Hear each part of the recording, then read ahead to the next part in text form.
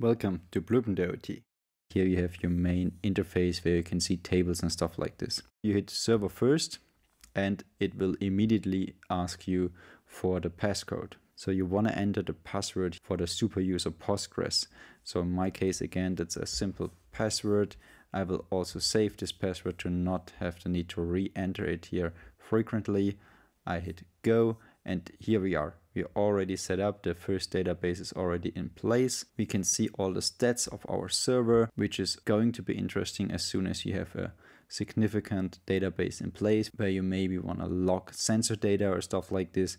So you have high frequencies, then you may want to see what's the actual load on your server to decide which server you want to book with your hosting provider or whatsoever. On the left hand side, we can navigate to our database, open this little folder here, and we can see the databases. We have one, that's what's in the brackets here, and this one database is actually the Postgres database. So it can look pretty confusing pretty quickly, but just keep in mind the different layers here. That's the databases you have, and there's one database at the moment and it's called Postgres. I don't want to work with the default database. I want to show you quickly how to create your own one. To do so, you hover across databases, do the right click, create database, and there you go. You can call it whatever you want. You can define your owner in case you have already a certain user structure in place, which we haven't, so we are fine with all of this. I will skip through all those tabs here because only thing I want to show you is the SQL, the SQL tab here, where you can see the actual SQL command that was generated for you. So whatever you enter here in this nice graphical user interface will be translated into an SQL command, so the database knows what to do. We are done here, pretty simple. Hit save, and there we go, the database was created already. So now we can see here databases in brackets 2 because we have two databases, Postgres and Blueprint.IoT, and now it's time to create a table.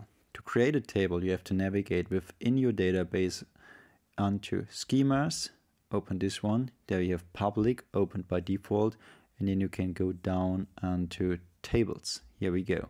So it's quite a bit of a hidden navigation, especially because tables are the main thing you want to work with. As you can see, once we try to open tables, it's empty, nothing happens, because we first have to create one.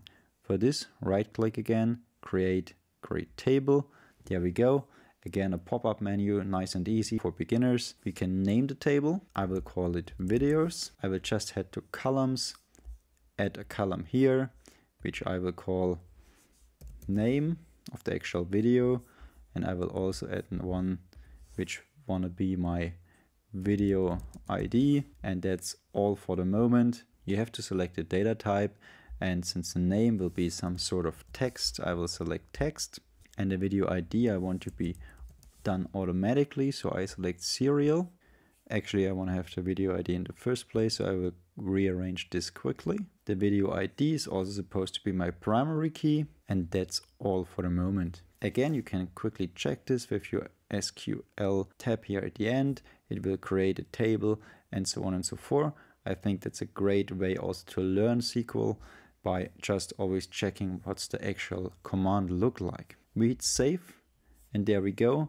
Now we can see with tables in the brackets 1 because we have one table, and there it is. It's called the videos. We can also look here into the different columns and stuff like this. But what we actually want to do here is we want to quickly have a right click, and then we want to view/edit data and view all rows.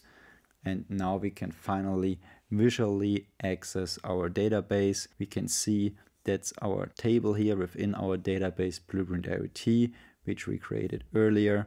And here we can see the two columns. So to wrap up this video, we will quickly input some data. For this, we can hit here add row, where we can now see our video ID and our name of the video is to be selected. We can already see that it's default for the video ID, so we won't touch this one. But for the name, we can double click here.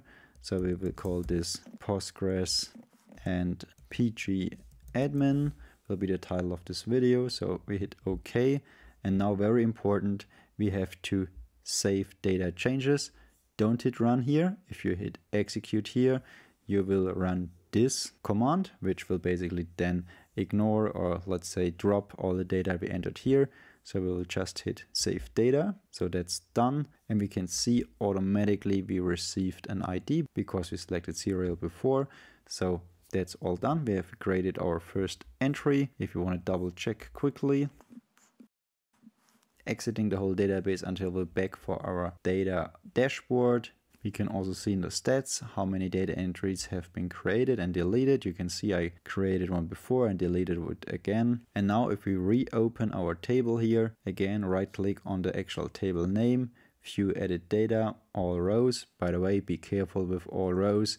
If you have a long list of data from sensor data whatsoever, it can take forever to load it. So make sure to go normally for the first 100 rows, except you're looking for some old data that's way down in the table maybe. Here we go again, and there it is. Our data entry was stored. We have our ID. This was 2 before as well, so this was all kept in the way we entered it. The name is here, so that all worked. With this, I want to close this video for today. I hope you liked it, and in case you want to learn anything specific about Postgres or pgAdmin, please let me know down in the comments. Make sure to be subscribed for our next videos about Postgres and pgAdmin, where we're going to learn a bit more how to use pgAdmin, how to delete stuff, how to work with all the different menus we have, where we're also going to install Postgres on a Raspberry Pi and Windows. In the meantime, thanks for watching and see you next time.